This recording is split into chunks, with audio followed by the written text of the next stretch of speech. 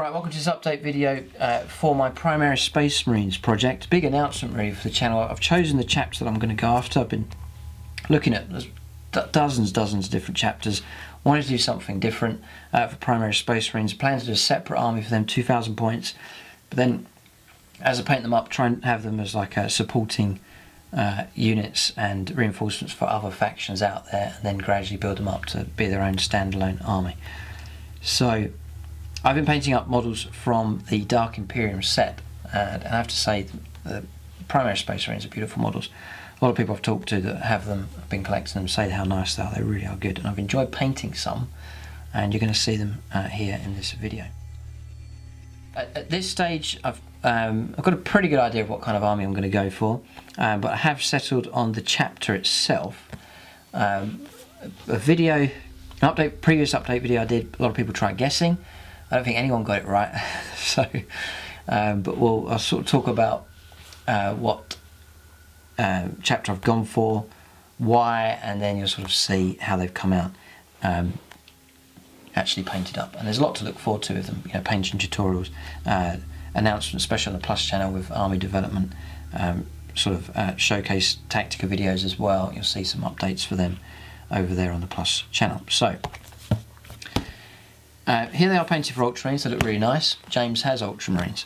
I have Blood Angels. There's not really room in the army to try and introduce Primaris Space Marines. I didn't want to introduce Primaris Space Marines into my other Space Marine armies and then sort of elbow out and kick out units that have been in there. So I thought, well, maybe the best idea is to go for a standalone Primaris army.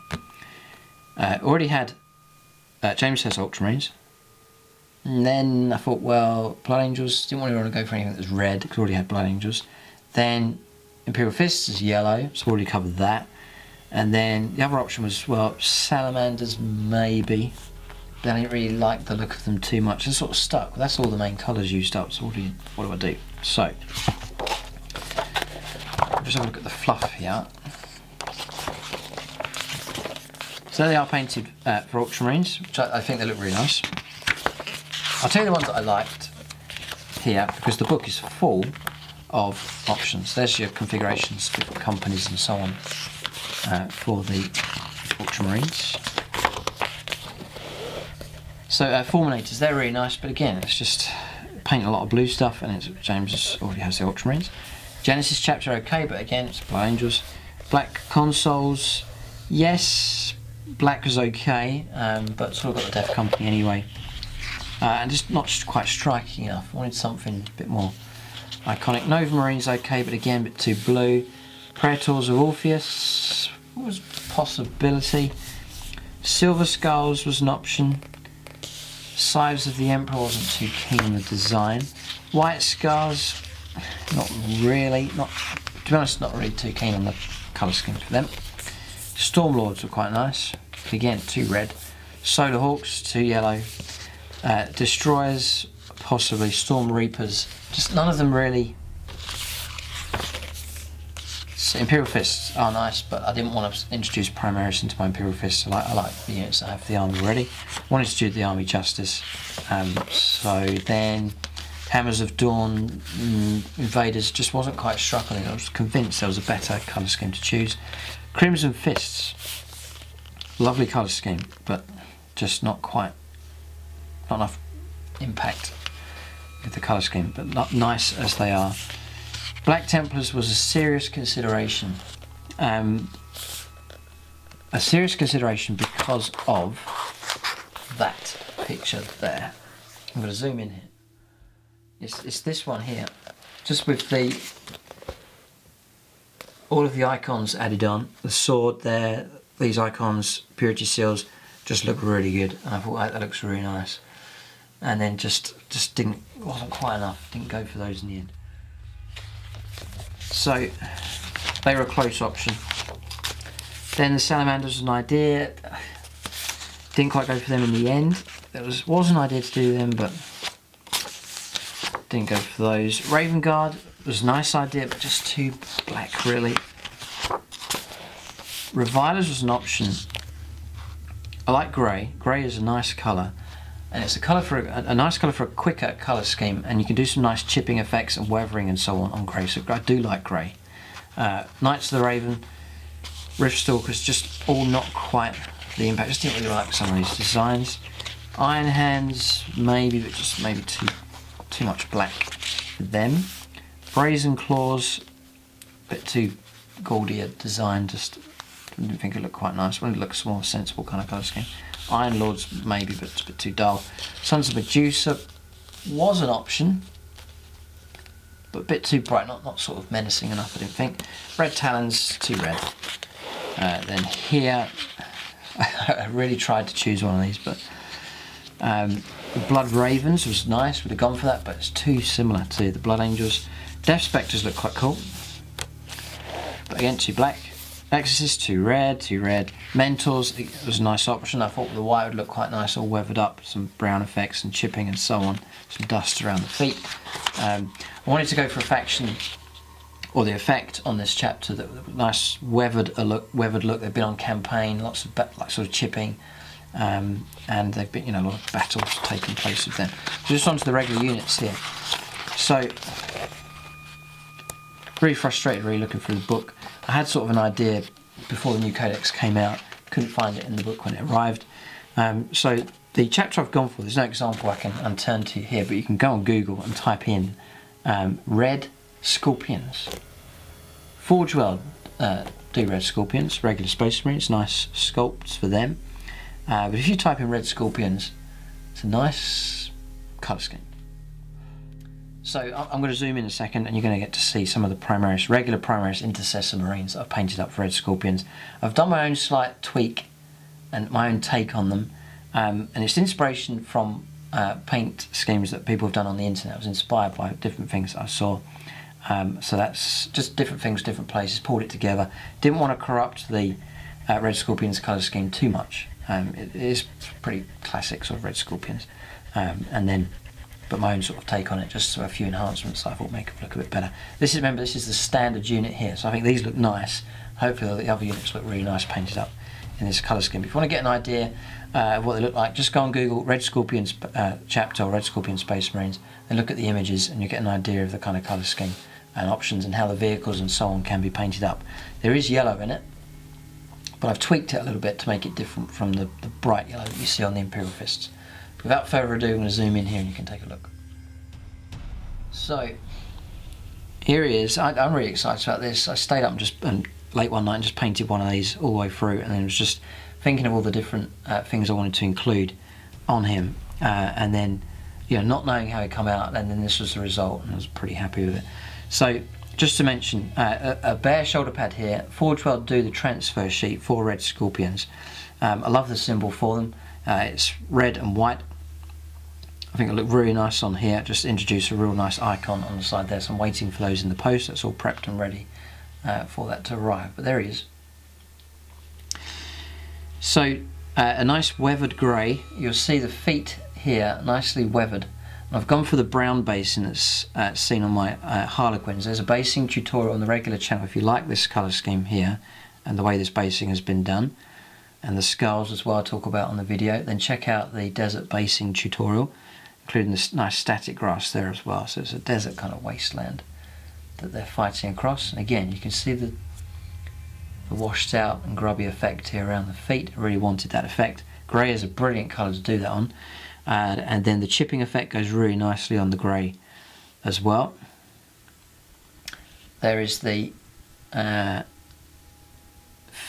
that's the third squad, I think, the way it's marked.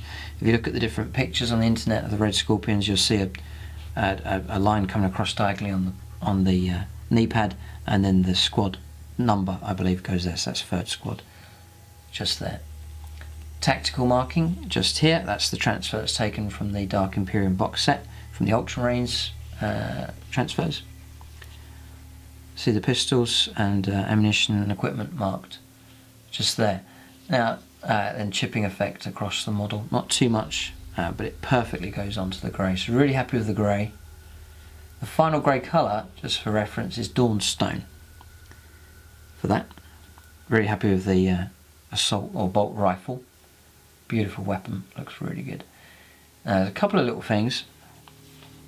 You see the colour going across the top of the helmet. I wanted something on there just to pick that out. The trim of the yellow on the shoulder pad, it's nowhere near the Imperial Fists yellow. I wanted something toned down and not as bright, and didn't want people saying, oh look, it's just the same yellow for the Imperial Fists. I wanted something yellow but a significantly different shade to what's used. So that is, I'll just get the colour.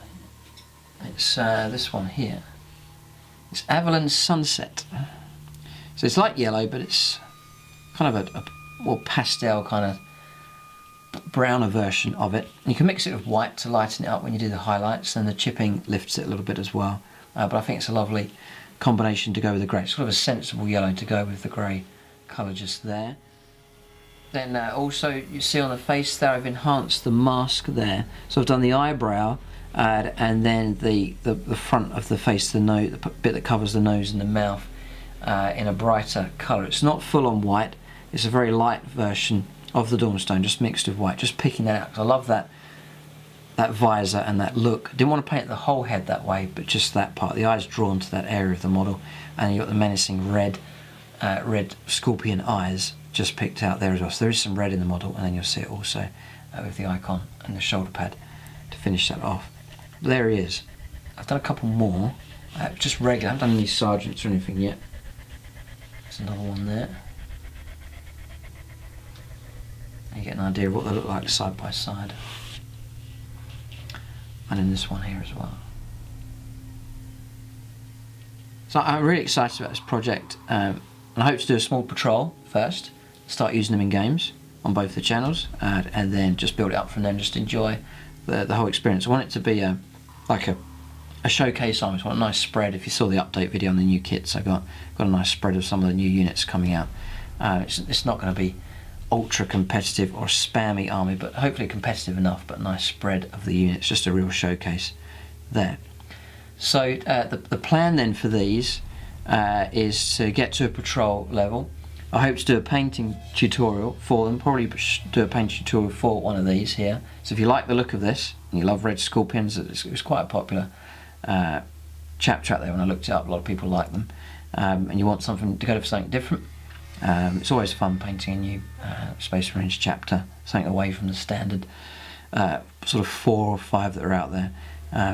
Then I'll do a paint tutorial and you can follow along step by step how to paint Primaris Marines for Red Scorpions, and then to this level I'll show you exactly how to reach this standard of painting from start to finish. If you like the basing for these, the tutorial is already up and running on the regular channel there here, so you can check that out. Just on there, again from start to finish, that exact result that you see there, I show you in that video. Then on the Plus channel, you'll see Advanced Tactica, so sort of zone in on specific units for the Primaris Space Marines. It'll be a showcase. Each of those will deal with a separate unit. Each of them will be a showcase video, so you get to zoom in like we're doing here on the different units as they come out. So it'll be a very helpful painting reference for you. And then also we'll talk tactics and do some scenarios and show you how to use the actual units in games as well. And then also on the Plus channel, you can keep a lookout for the army development video, and that's where you'll see the proposed army list for the Primaris Space Marines. And then what subscribers can do on the Plus channel is leave their own comments and feedback, and then help make changes and improvements to the list, and have some actual influence on the final army that comes out. So you get all of that access there on the Plus channel.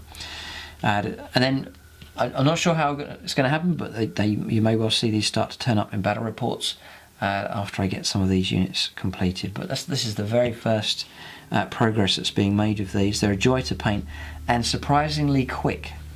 I've worked on a technique here just by choosing some colours and some techniques that are nice and fast, but hopefully nice and effective as well. So keep a lookout for Primaris Space Marines.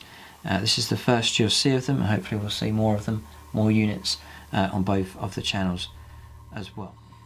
So there it is. That's the first appearance here of the Primaris Space Marines painted up for Red Scorpions. They're still lacking their icon here that needs to go on there, but other than that they're pretty much finished.